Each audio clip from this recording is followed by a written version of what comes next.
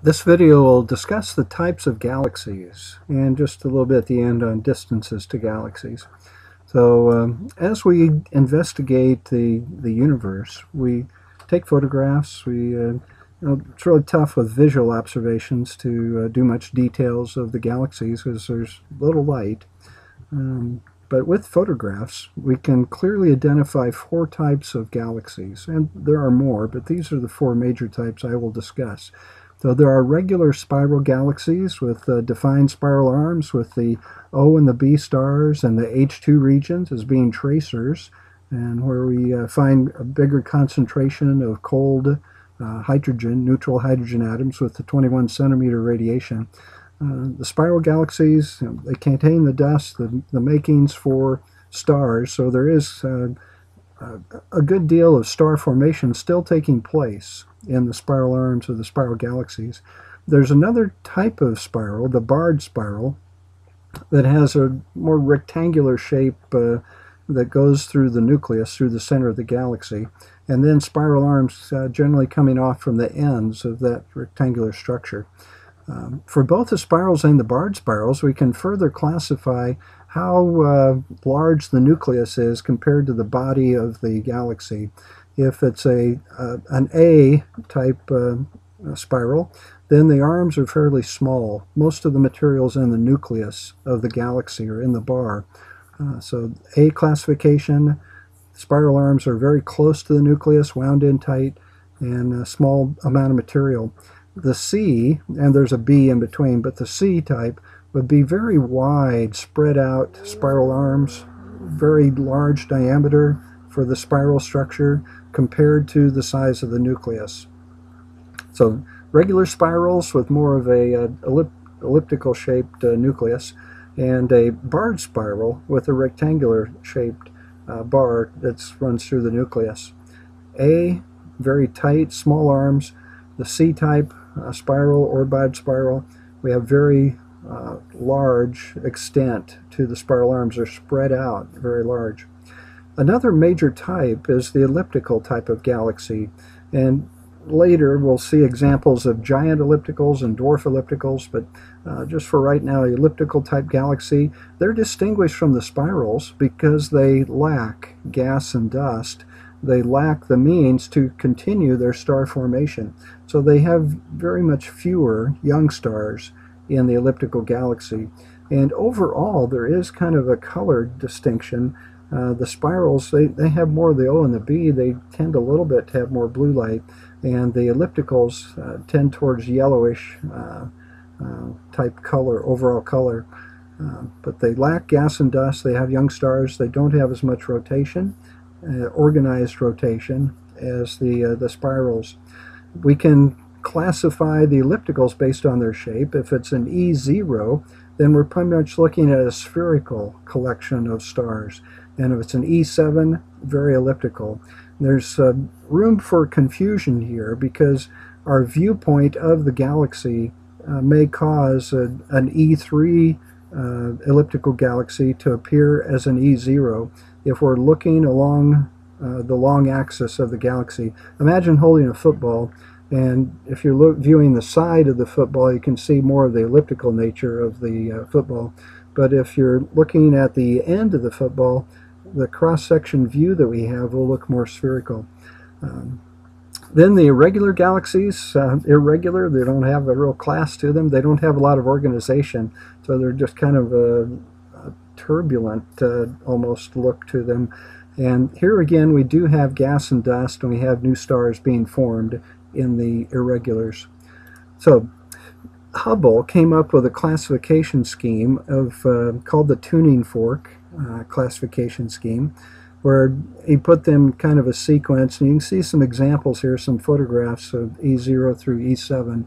And then the spirals, the SA with the small spiral arms, the SC with the wider spiral arms, and the SB for barred.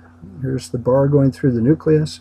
Again, the A, the spiral arms are close to the nucleus. The B's, the nucleus is smaller in comparison to the arms. And the C, the nucleus is smallest of all, and we get the most spread out. There's a little bit of, you'd have to do this for several weeks to really get good at these classifications. There's a little bit of room for ambiguity. But you should know this, my students should know this general pattern. Ellipticals, E0 through E7. The spirals, SA, SB, SC for the normal spirals, more of a spherical nucleus. And then the SBs, SBA, SBB, SBC for the barred spirals. There's been an enhancement to this tuning fork diagram with the Spitzer telescope, infrared information, and I'm not going to go into this in much detail, but you can see some examples of irregulars on this particular chart. The one thing that there has been some debate about is this sort of a path of how galaxies change, and most people think no, this is not, we don't start as a elliptical and then become a spiral galaxy. And these arms don't stretch out over time, but more on that later. Okay, some photographs of elliptical galaxies here. And anytime you see this kind of stair-step shape, you know this came from the Hubble Telescope. Hubble has one camera where it has more detail, and so instead of filling this whole box in here, all this information has been compressed into this slice. So this is a Hubble Telescope picture, I believe, and I gave credit to the European Southern Observatory. I'll have to check on that. Another elliptical here, giant elliptical galaxy. The ellipticals have kind of a smooth distribution of light across them, and there's some dwarf elliptical galaxies orbiting this giant elliptical galaxy. The Andromeda is a spiral galaxy, a normal spiral galaxy, and I'll let you decide, but I'll ask you a question now. Do you think this is an SA? An SA? No, I would put it in between SB and SC.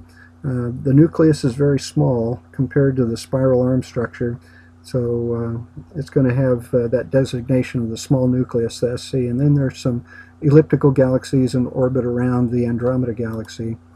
Definitely seeing a spiral galaxy here. I think this is the Whirlpool M51, but don't quote me on that. But seeing lots of gas, and especially the dust in the spiral arms, new star formation occurring that makes these spiral arms bright. Here is a spiral galaxy viewed more edge-on, but the presence of dust here tells us it's not an elliptical galaxy.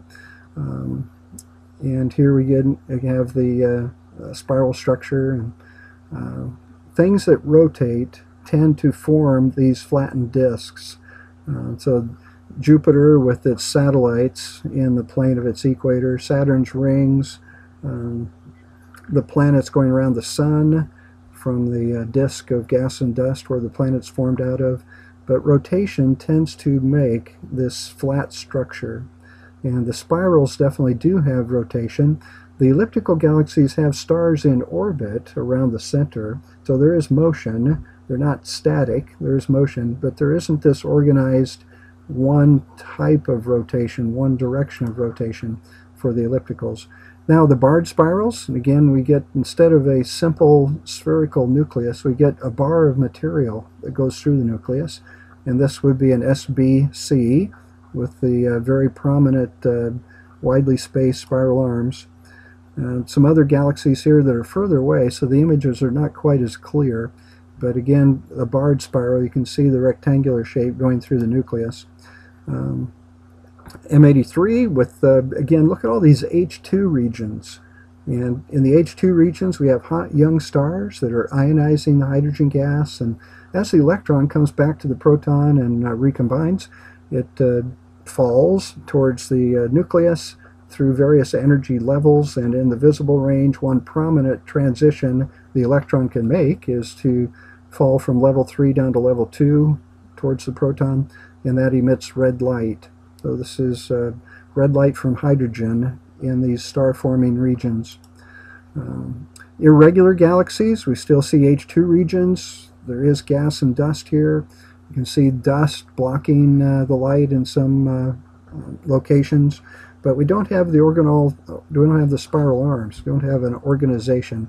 This is the galaxy that, irregular galaxy that orbits the Milky Way galaxy, and in fact, the Milky Way is in process of absorbing, in, I don't remember the time in the future, but hundreds of millions of years, this material here will merge in with the Milky Way.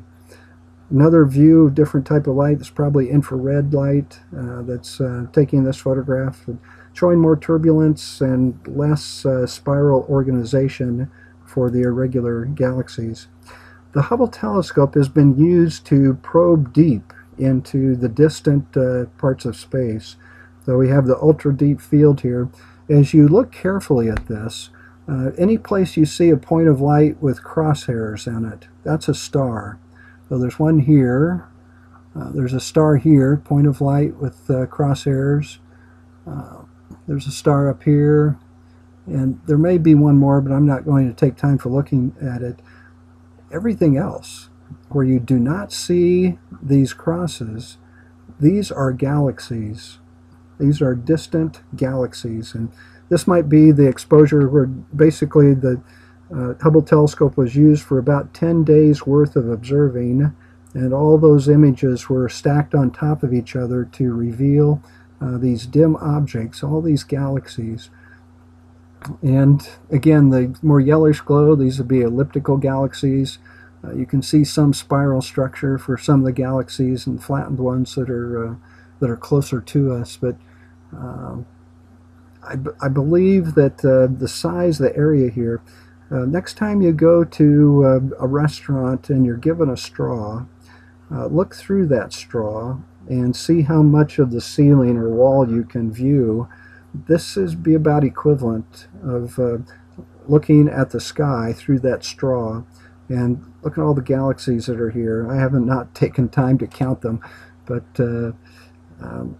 astronomers have not counted all the galaxies in the universe, but from surveys like this, they can estimate, and they can count the number of galaxies in this picture, and then that area that the straw covers on the sky, multiply how many of those areas there are on the sky by the number of galaxies in this area, and you get an estimate of the number of galaxies in the universe, well in excess of 100 billion galaxies in the universe, and each of those with 100 billion or 200 billion stars. Here's another section of the sky that was imaged with the Hubble telescope, and again, this would be a star type object. It's a point of light, gives us characteristic spikes at the telescope. And again, elliptical galaxies where the more yellowish color is there, and spiral galaxies with the bluer color, and you see some spiral arms on here as well. But you know, almost all of the images here, the objects on this, are other galaxies way beyond the distance, the size of our Milky Way galaxy. So the universe is an amazing place, worth exploring, and we'll continue exploring in another video with the types of galaxies and their distribution. As part of that distribution, we do need to know the distance to galaxies. I've mentioned this before in other videos, but in calculating how much energy is given off, we can measure the amount of energy that's received at Earth in our telescopes. If we know the distance to the object, then we can calculate how much energy is being emitted by that object, that galaxy or that star. But here applied to galaxies.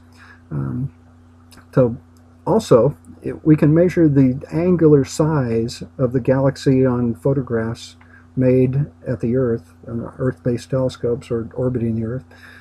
We can measure that angular size. If we know the distance, we can calculate the true diameter of the object.